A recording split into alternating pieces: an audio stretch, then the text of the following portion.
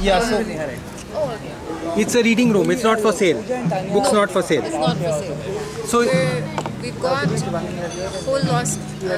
lot of artists and researchers have created these zines. We also have the green copy of the Goa Green Manifesto that the campaign and other youth groups put together. And the idea is to inform and engage people with Goa's living environmental ecological heritage and to learn about the campaign and what's kind of happening with the fragmentation of the forests in Noronha. So basically it's an art-driven initiative to build awareness. Here, yes. And otherwise? And research-based also, because we have a lot of scientists and researchers who work with the campaign. You all are based where? Where? We don't have, we're not an organization. Virtual.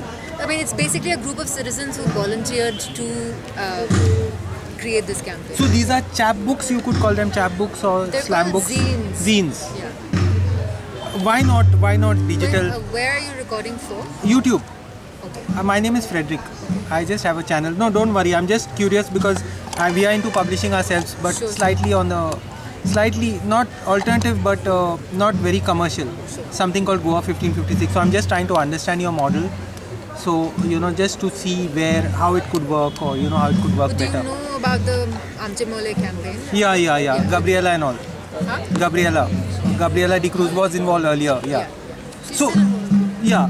So what I'm saying is, why not make this into digital products, which could be spread on a much faster basis, no?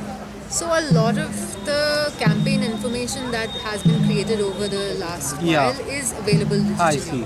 So there's people who've made films on the Mole forests and the campaign and what's happening with the infrastructure projects. There are people who created art.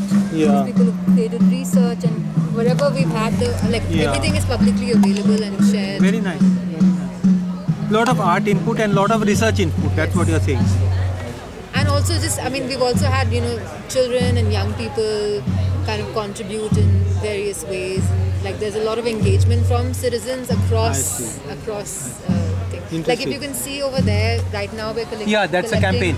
Petitions for so you can see that there's like hospitality sectors represented, there's research scientists, there's veterinarians as well. So it's a citizens campaign, right? So whoever cares and whoever's interested can contribute in whatever they Interesting.